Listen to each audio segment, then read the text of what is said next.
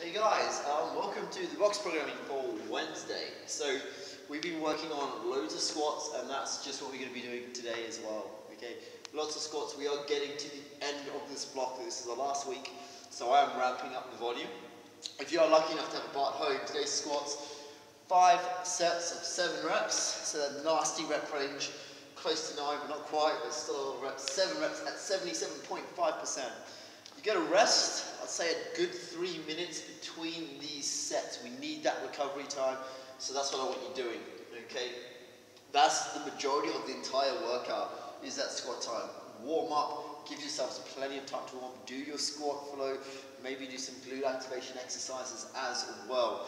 Once you've done that, okay, we move to the next bit. For those of you at home, however, okay, and you don't have much equipment, I still want to increase that intensity. We can increase the intensity by giving you a little bit more time under tension in the squat. So it's going to be a really slow tempo today.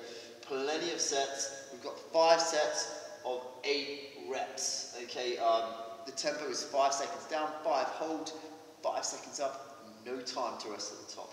So it'll look like 5 seconds, of course. 5, 4, 3, 2, 1. Holding 5 seconds, and then coming up slowly for 5, 4, 3, 2, 1. Going back down again, 5 seconds down. You're only getting 60 seconds rest between those sets, so it's going to be intense but quick. It'll be over fast. For those of you guys, it is 90 seconds as well in the squat, if my maths is correct. 15 times 8. Okay. So what you're going to be going through next up, well, 120 seconds, 2 minutes. Okay, what you're going to be going through in the next piece, 4 rounds. If you've got a barbell at home, it's a snatch deadlift, okay, with a 3-inch deficit. Okay, so about a plate, okay, 3 inches, standing at the top. We know the drill with the snatch deadlifts is that we've got that wide grip, we're staying over the bars as long as possible, and that last bit we're extending up. So 5 of them with a 3-inch deficit, 80 to 85% of your snatch. If you're at home, you've got kettlebells, a bag, okay, I could even put a band to it. It's going to be a continual tempo, moving through, okay, with just a really slow, steady 3 down, I should say, 3 up, with no pauses. You're doing 10 reps, so rep range is going to be much higher. Once you've done that, you're going to go to a single leg kettlebell deadlift.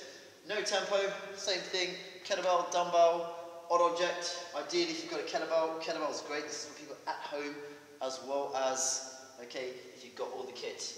Okay, so what you're going to be doing through is that single leg deadlift, really focusing on closing the leg back, extending through, and then driving up nice and quick. Okay, going through and doing 7 of those. Okay, once you've done that, the last piece, midline, 5 toes to bar. It's strict. Okay, so you could go through 5 reps. It's a 5-second lower on those, however, so really challenging. L-sits, you can set 2 chairs up, 2 10-second holds, or if you want another option, it could be 8 V-ups with a 5-second lower. Okay, you'd go through that part 4 times. So a lot of assistance today with a big bunch of squats. That's your workout for Wednesday, guys. Enjoy and see you tomorrow.